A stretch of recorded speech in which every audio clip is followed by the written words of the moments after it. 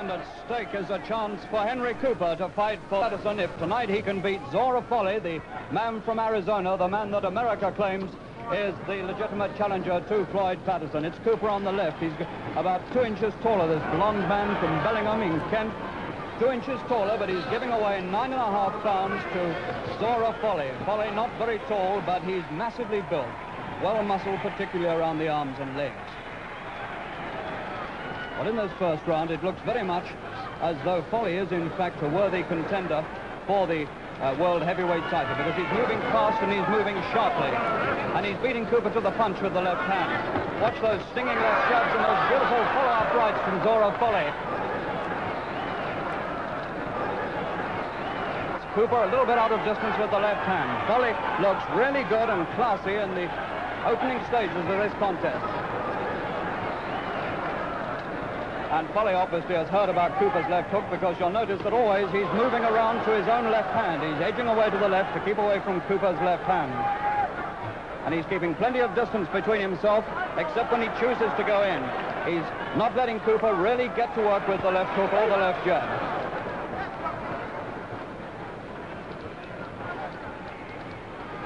Folley very clever at tying his man up inside, and he comes out best in these clinches.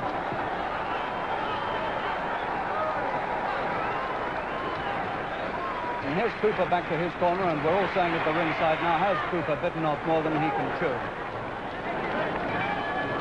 And they come out for the third.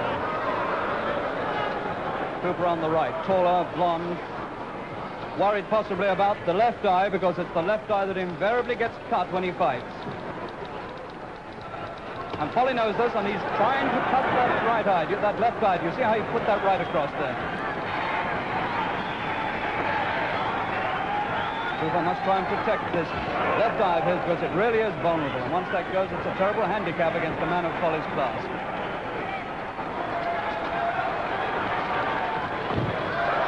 Nice left counter from Henry Cooper, one of the few good punches so far that he's put in this third round.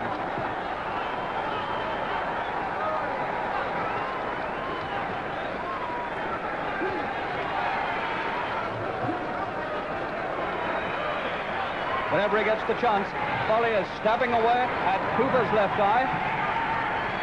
And there's a punch, and that punch opens Cooper's left eye. It's bleeding now. It's bleeding above and below. In this third round, 4 good rights from Folley, and Cooper is on the floor. He's on one knee. He's not badly hurt, but he's dazed. He's taking a rest. He comes up at 8, and Cooper is in trouble, bleeding from above and below the eye. He's got to watch Folley's right. 4 of those went in that time, and the last one put Cooper down. Cooper at bay is a picture of a man at bay. The Englishman in desperate trouble as Folley comes forward. But at this crucial stage of the fight, when Folley should be going all out, look at this American, the man they say is number 2 in the world. He's not really got the killer instinct. He's not going to Cooper and really punishing him as he should be. He's got the chance to win in this third round, but he's not following it up.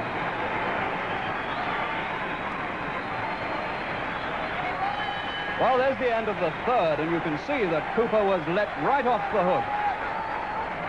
Folley almost had him at his mercy, and then let him go. It's been amazing the way that Folley has faded out in this fight, because he made such a promising start, and he really has tailed off now. He's not half the man he was. For a man who's had twice the experience of Cooper and has met some very tough opponents, and has beaten Nino Valdez, the scourge of English heavyweights, Folley is at the moment a disappointment. But not a disappointment for Cooper, because Cooper now is really getting on top. And although I don't make him in front yet, that lead is really being narrowed right down.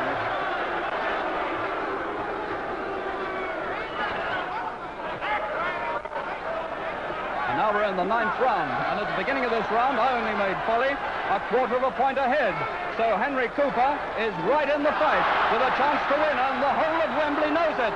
Cooper being pushed to the ropes there more than a punch, but Cooper still impressively jabbing away with the left hand at every opportunity, poking it all the time. It's not into Folley's face. Folley gets a warning for rubbing his head up against Cooper's eye, and Cooper's eye now, which has been terribly well patched up by his corner, has begun to bleed quite copiously again as Folley rubs his head against it in the clinches. But Cooper is undismayed and undisturbed, He's boxing the right way. He's outboxing and out-jabbing Zora Folley, the number 2 in the world. Beautiful left hands all the time to Folley's face. Not much variety about it, but you don't need variety if you're doing well with one particular punch, and Henry Cooper is doing well with his left jab.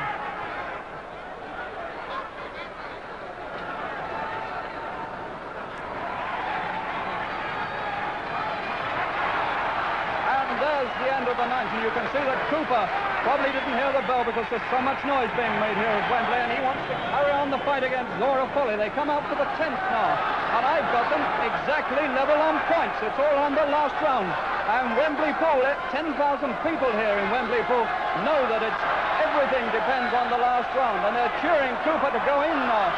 This is the last round. Here's the chance coming now for him to fight Floyd Patterson. If he can win this round, he's probably won the fight, and they want Cooper to go in now.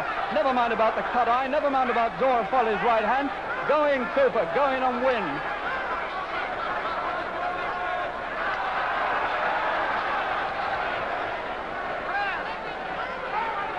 Cooper with his back to us, still jabbing away with the left hand, giving it everything he's got.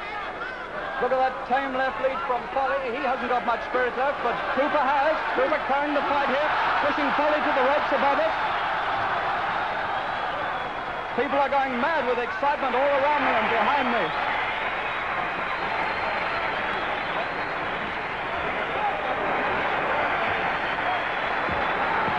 Standing toe-to-toe now, Henry Cooper with Zora Folley. Look at this effort he's putting in at the finish here. That cloud of smoke coming up over the ring, it's almost as though explosions are taking place in the ring, and they are, because Cooper now doesn't care about anything, he just wants to win. And he's standing there absolutely toe-to-toe, he's going to slug it out to the final bell. And there is the final bell, and Henry Cooper has won. He's won it on that last desperate round. Henry Cooper wins and gets his chance to fight Floyd Patterson for the world title.